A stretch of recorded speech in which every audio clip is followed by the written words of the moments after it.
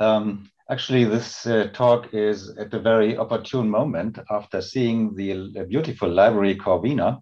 And wouldn't it be nice if we could actually extract all the texts in a textual form that are embodied in these beautiful scans of all these works that have so meticulously and painstakingly been composed in the last centuries?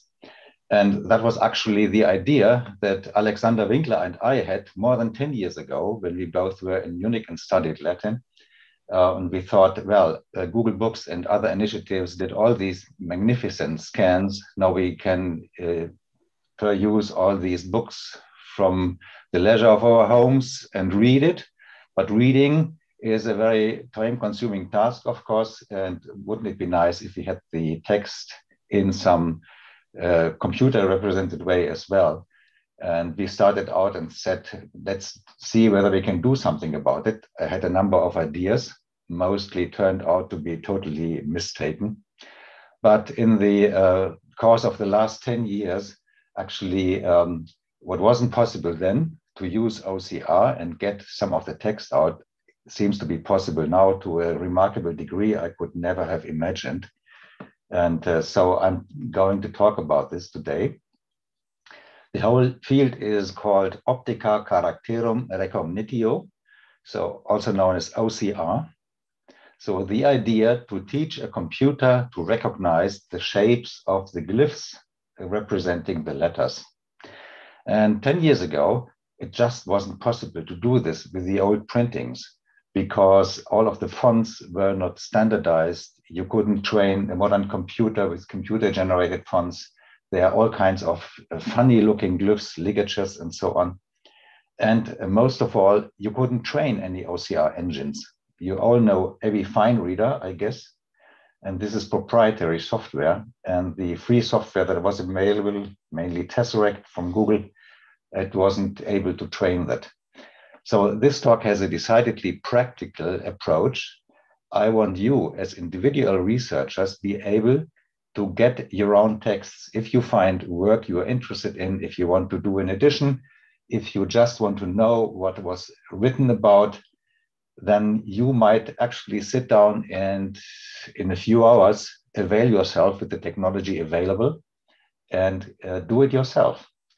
So I will therefore only mention in passing that there is a big project funded by the German Research Foundation under the name of OCRD. The D is for Deutschland or Germany, but this is more geared towards mass OCR and more for the libraries and big institutions. If you want to do it yourself, then this is what I'm concentrating at today. And I want to show that the barrier, the technical barrier to use these methods has become much lower. For instance, it's no longer necessary to use a Linux computer. You can use your usual Mac or your Windows computer. And I want to show you also that model training, which is necessary to a certain extent, can be done quite quickly on top of existing models that we are happy to share with you. And also for those of you who are already somewhat into this business, and I know some of you are, how you can adapt the current models for some not so well-trained material like cursive printing. Following the lead of Aldus Manutius, some printers became very fond of italics printing. So this is hard to recognize. And also to look whether we could possibly also render the Neo-Ancient Greek, as it is called. So the ancient Greek composed by our humanists fellows with the many ligatures, whether we could that also convert into text. So to give you an example, I'm just looking at one specific printing, a book, Elementa Rhetoricae, of Joachimus Camerarius the Elder. That was, besides Erasmus, of course, one of the most eminent humanists in the 16th century. There is also an opera camerari project at the University of Würzburg.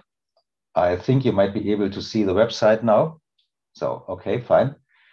There you can, there are more than 950 printings by him can be looked up there. And the idea is to make all of these printings available in text form via OCR as well.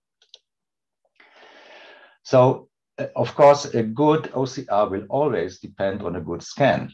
How do you find a good scan? Some of them are linked from this Opera Camaraderie page, but I might say every day new scans become available.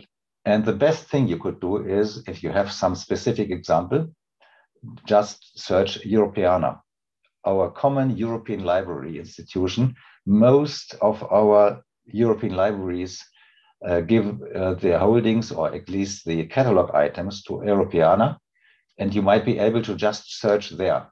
And I do this here.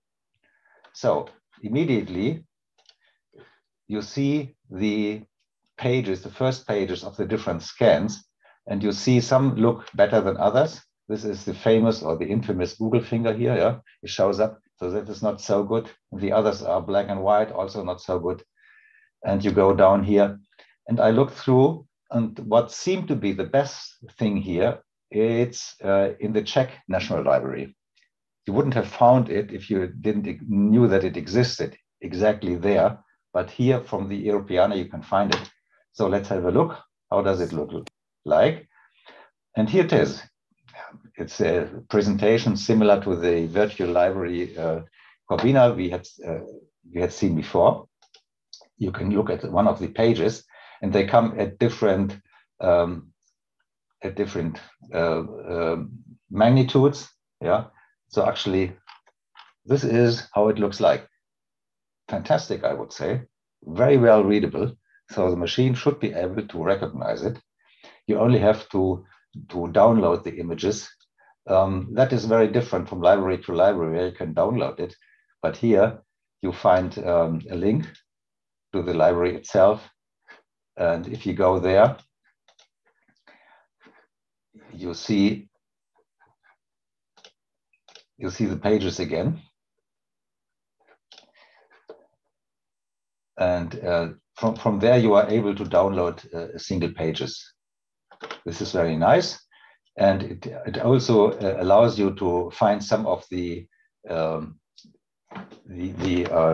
URLs, and you can download and use it further. So now you have availed yourself with all of the images. So you just use your favorite download manager. Yeah. And then you should pre-process them a little bit. So there is a free software called ScanTailor, which I recommend, because it allows you to interactively and almost automatically get rid of all the noise at the edges. Here you also see the Google thumb or Google finger. It has been replaced by it has been masked, yeah, by a brown color, but it's still visible. This is just making problems later. So you just click here, and it will deskew the pages. It will select the content. It will do a margin around of it, and then you can export it again. You might even use the different forms of binarization, where the color images is suppressed and it's rendered as black and white, but that is not really necessary. You could do it later with another program as well. You could even do the OCR nowadays on the color printings, because every binarization suppresses some kind of features which might be give some hints on the actual letters. So if you have done this, you will export it and import it into another kind of software. And this is actually a very central thing. It's called OCR for all, for a specific reason, because this was written by my colleagues at the University of Würzburg. Christian Reul is the project manager there. And this is actually the software where you can do all the following steps from this package. And it's available on all operating systems in use today. So that is Windows, Linux, and Mac, in form of a Docker image. So only minimal technical knowledge is actually required to use it. And here's a website associated with it. You find the software, you find handbooks. There are extensive tutorials available. And If that's not enough, then there are, of course, also email lists, and you can ask questions. So if anything that I'm telling you today you like, then it's fine. If not, you can still ask questions and they will be quickly answered. So this is actually an overview of the, I could say this is a kind of dashboard, yeah, the project overview. And you see here the single pages, they have all been imported. And there are several steps that need to be done one after the other. And at the end, you will get the text. You do some pre-processing. That means it will be the pages will be binarized or grayscaled. You can do some additional noise removal, but it's often not necessary. If you've got a very good scan, you can leave out this thing. You need to segment the page. With segmentation, I mean you have to define the areas where there is text and other areas where there are images, for instance. And you have to segment that. This is all mostly automatic. Then the software will segment single lines. The lines can be recognized, and if the recognition result is not too good, you could actually correct the result, train another model, and recognize again. And that is what I'm talking about in the next slides. So here, I have already done some of the things I talked about. So you see this has been grayscaled, and also the other thing is the binarization. It's easier to read if it is a grayscale here, and you can begin to actually edit some text in here. You got a virtual keyboard with all these strange-looking funny glyphs and ligatures. You can add your own just from the big catalog of Unicode characters. And if there's something you cannot easily reach from your keyboard, you just click here and input it here. That is very nice. And I think later we will see that Transcribus has a very similar functionality as well. So, as I said, we like to share our results in an open source way. So nothing is proprietary. Nothing costs anything. It's there on GitHub for anybody to use. If you download the software, it will come with some pre-trained models. And one model is called Default Antiqua Historical. And that is based largely on two subcorpora of what I call ground truth. What is ground truth? Ground truth are single lines of images, as here, single printed lines, together with the exact letters. Somebody corrected them by hand. And this is used to actually train the machine. So the machine is looking at one line of text, and this is the meaning of this line. And by doing this repeatedly over many steps, the machine is able to learn it. The technology behind it, you heard about it, certainly, that is machine learning or artificial intelligence. And neural networks, all that stuff comes to play here. And we didn't know about it 10 years ago, that it was useful, but everybody talks about it. Talk is about self-driving cars. So the cars have to see the traffic signs and interpret them correctly. Otherwise you get hit. So that mustn't happen. And you can imagine a lot of progress has been made here. And all of this progress and all of this machinery could be brought to bear here on this OCR problem as well. That is very nice. And actually this is without any training. I just pressed on a button. It said execute and recognize the stuff. And this was recognized. This is, of course, an Antiqua printing with upright characters. And it's almost perfect, I would say. So here's a comma missing. Here was a comma, but it was recognized as a full stop. So some small things have been incorrectly recognized. On the other hand, that is just the proemium. Most of the book is in cursive, in italics printing here at the right side. And you see, now it's a much different image. I think it's at the edge of being useful. You find some words that are right, but most words contain errors. And actually, I tried to correct it, but it's too cumbersome. I had to transcribe a few pages from scratch. This is practically not useful for our purposes. Now, formally, it meant trying to transcribe, I don't know, 5 or 10 pages or even more if you liked, and then train again. And the training took a long time, and it was only possible on a Linux machine. So that was a big barrier to the practicing Neo-Latinist. It was practical in a sense for computer scientists, but not for one of the normal Latinists. But now it's possible to actually train on top of an existing model. So what I have been doing here, I transcribed a few pages here and saved that, and then hit another button in the software that said train. And I was able to build a new model in a few seconds, actually, because it only had to learn these new things and then recognize it again. So this is just what we had before with all the errors in it. And this is what I got afterwards. Actually, I did it in 2 stages. I just transcribed, I think, 10 pages, and then it got very cumbersome because I transcribed from scratch.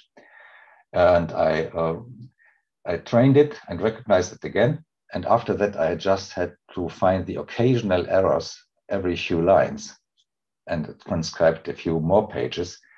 So you may imagine, here we have a remaining character error rate that is around 1%. It could even get better, but the better it gets, the harder it gets to find the remaining errors. So if you look through here, do you find an error?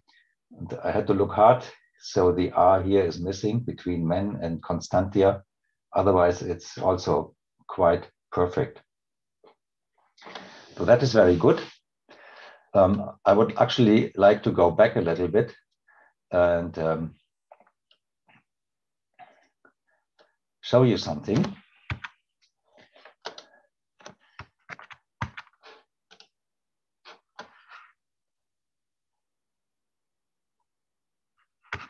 Oh, it's it. I think I have it in another. I have it here. I have to shift this over. Do you see the project overview now? Yes. Okay. So here, I can go directly to one of the pages where I could start transcribing. So here, that should be this. And here I could input all kinds of stuff. And I could also input all of these funny glyphs. I can add more glyphs if I want, and other keyboards as well. And I can save this. So this is all very nice. And this is another thing. I'm going to come to the Greek. Here, by the way, is an error the machine made in doing the line segmentation. So errors happen, but they are few and you can see them and correct them later. So you know that our fellow humanists at that time, they were very fond of ancient Greek as well. Actually, I can enlarge the text here. So this was something I trained on ancient Greek, and you might say, what's the big difference? So it's just another alphabet. Unfortunately, as you might know, the humanists were very fond of the manuscript tradition and introduced a lot of glyphs, of ligatures, and all of this stuff here. You won't find this in the Greek alphabet. This is de, or this is u, and it can get very, very bad, actually. Some printers used up to 1,000 different types for ancient Greek, and not all the same. So it varies from printing to printing. So what I did here, I got some ground truth that was transcribed by Stefan Weise at University of Wuppertal. And I found one font made by a Greek person, a computer font, which actually got me some ligatures, and trained a model on this. And then I did the same as before with the Latin. I looked at 2 pages, transcribed them, and trained again. And you see, okay, it's not as good as the Latin, but we can get there. So there is hope.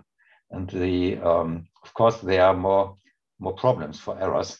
If you have a wrong breathing mark, the hair here is an air. It has a I think in English it's called a rough breathing, or a, what is the other one? The spiritus lenis. I don't know the English word for it. So if a breathing mark is wrong, it counts as one error. If an accent is wrong, it counts as an error. So it's harder to get the Greek right. But the biggest problem is just that we don't have enough training material. So if you want to transcribe this stuff, and if you want to share this with the community and with us, we can train better models. But at least this is the first time I have seen it, that it is possible to actually, by OCR methods, also recognize ancient Greek as printed in the Renaissance. And this is very important because you have Greek in all kinds of Latin works, and sometimes even complete Greek works. And Stefan Weise even told me that the extant literature in ancient Greek that was written in the 15th to 17th century is by an order of magnitude larger than the extant ancient Greek we have from the ancient Greek time. It's really not widely known. We know that it's true of Latin, of course, but it's also true of ancient Greek. So going back to my presentation. So this is what I did for the Greek as well. I had this existing model from Stefan Weise's transliteration and transcription and some synthetic material. I trained with 2 pages of ground truth and applied the recognition to the 3rd page. So you should see that from here before to there after, it gets better. And it does get better, but only marginally so. For instance, the de you see here, it's only being recognized as an epsilon. Here's the de. Yeah, that was correct. Yeah. So the pu was just a pu here. Now it's a pu. It gets better, but it's not as drastically more correct than the Latin. But this is mostly due to the lack of material. So in the end, of course, we will have some text. And you see here that I took the pain to transcribe and train the long S and some other things, and the EIJ thing in the ending for Ingeni E, etc. What you do with it is up to you. You can regularize it to modern spelling conventions. And I think I have seen that Johann Ramminger is among the participants. He could probably tell you more about his efforts in that direction. Because if you want to search for the text that you produce, you will search for the forms you do have in mind, that is normal spelling, and otherwise you won't find it. And of course, there are also occasional errors. It would be nice if you could automatically post-correct them as well. I think Johann could tell us more about that as well. If not, perhaps look at his website or his blog, or you might actually compose a letter and telling us of your progress, Johann. I'm very interested. What else could you do? You could do some kind of named entity recognition, for instance, persons. A different program could learn to find persons which are cited. You could do a citation search. You could prepare an edition and just see the rest of this conference, what can be done with digital methods in the field of Neo-Latin. So I'm really looking forward to all of the other things. I just want to mention that this work only became possible because of the dedicated work of some individuals I would like to mention. The first is Tom Broyle here. He is now with NVIDIA, the company that manufactures all these graphical processing units you can't get because many of these bit miners buy them for bit mining. But he did the first program using all these modern technologies, deep learning, and all the stuff that made it possible to apply it to these early printings. And then there's Christian Reul and his group at University of Würzburg, who wrote this OCR for All program package in order to lower the technical barrier and to make it available to all of us who are practicing humanists, I would say, not necessarily computer scientists on the side. Otherwise, you would have to learn too much and never come to an end before you get to real interests. And then Christoph Wick, who generalized the Occupy things from Tom Boyle and made it into a state-of-the-art machine. It's incredible what he did there in a short period of time. I also met him in Würzburg.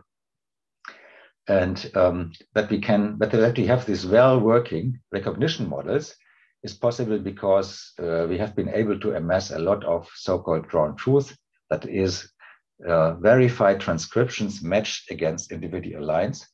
And a few years ago, we published a big chunk of this on Zenodo.